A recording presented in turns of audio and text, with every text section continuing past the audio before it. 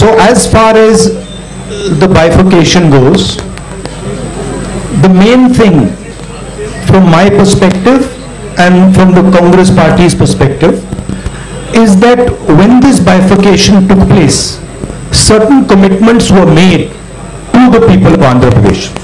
And we believe that those are fundamental commitments, and they are commitments made by the Indian Union to the people of Andhra Pradesh, and we think those commitments should be fulfilled.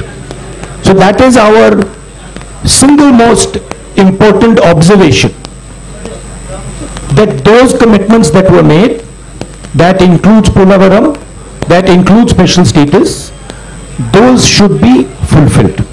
Sir, as far as the Congress party is concerned, we have had a tremendous response to our yatra.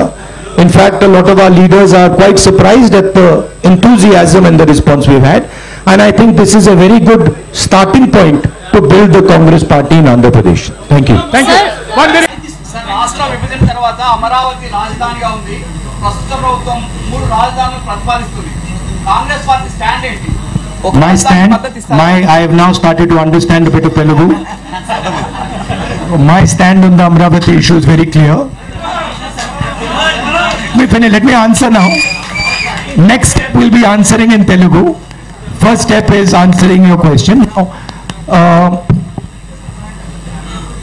We do not think that the idea of having 3 capitals is a sensible, efficient idea. We think that Andhra Pradesh should have 1 capital, and we think that capital should be Amravati. That is our position. We also don't, I met yesterday the people who have given their land for the capital and who have been cheated. And I would like to reiterate here that we stand by those people and we will defend the rights of those people. Possible. What's very interesting to me, and this is a question I keep asking myself but I don't get an answer. Everybody